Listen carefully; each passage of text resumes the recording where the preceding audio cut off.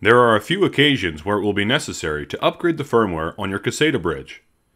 In most cases, the bridge firmware is updated automatically when a new version is pushed to the server after initial setup.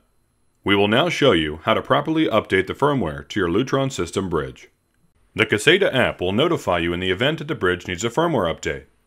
Unplug the power from the Caseta bridge for a few seconds, and then plug it back in and then select Next. This message is typically seen with new system setups or when an updated firmware revision is available in the app.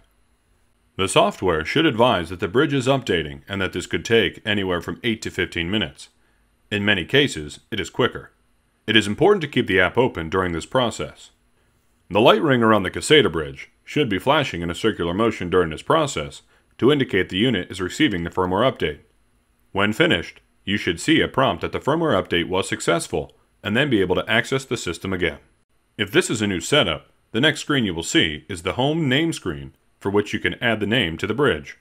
Again, if this is a new system setup, the next screen you will come to is the Time and Location Setup. This will grab the local time and location from the phone in order to sync it with the app. Finally, if you are using an Apple device to set up the app, you will be asked if you would like to set up HomeKit at this point, for which can be done at a later time and is usually suggested after all Lutron devices have been added to the Caseta app.